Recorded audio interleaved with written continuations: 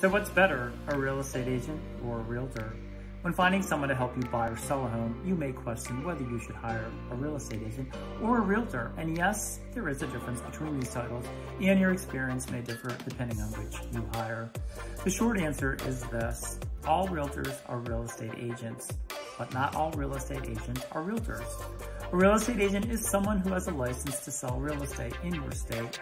The average real estate agent completes anywhere from 30 to 90 hours of coursework to get their license.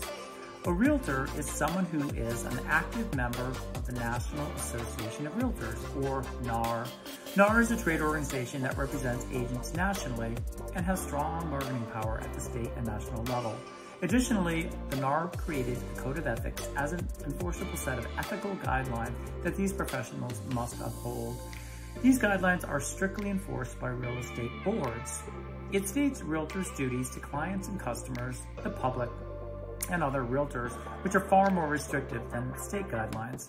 This code of ethics is an important element of being a realtor since it protects the client in multiple different ways. 17 in fact, since there are 17 specific articles in the code that a realtor must adhere to.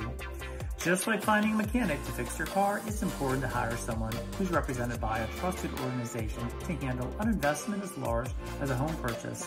Letting your cousin work on your transmission might be cheaper in the short term, but it's probably best to go with a trusted company.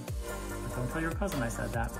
So when you're ready to buy or sell your house, look for a realtor instead of just a real estate agent, and trust that the code of ethics will follow them into your transaction. And please, please, please don't use the term realtor generically if what you really mean is just a real estate agent.